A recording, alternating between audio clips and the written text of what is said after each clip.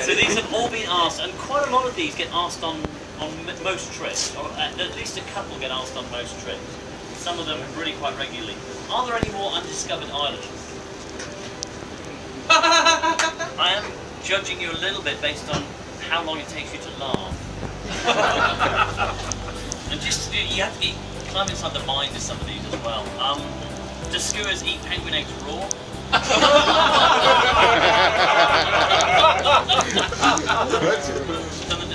And then here we go.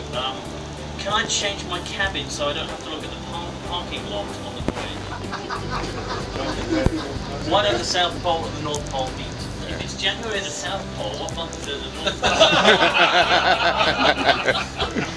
What is the religion of the people who wear patches behind their ears? Because they're asking all these questions. If penguins lay 2 eggs, does this mean they have 2 nipples? Does this island, there are 2 versions of this one. Does this island go all the way to the bottom of the sea, or does this anchor go all the way to the bottom of the sea? What do they do with the glaciers in winter? Is there such thing as a female sperm whale? You made that one. Yeah, I was going to say, no, it's real. Do whales still come to the surface when it's raining? What time will we be able to see the midnight sun? Now and there's always a little bit of logic that's sort of behind the question, but the logic didn't quite connect with the rest of the brain. Do penguins bury their dead? You don't see dead penguins, you don't see very many. Is the great orc still extinct?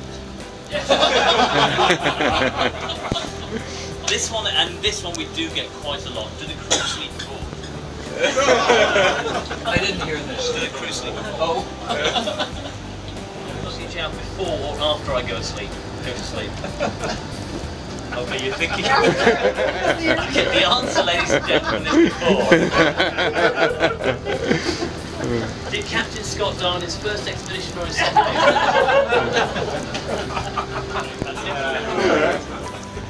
Why shouldn't I eat yellow snow? Has this ship ever been wrecked?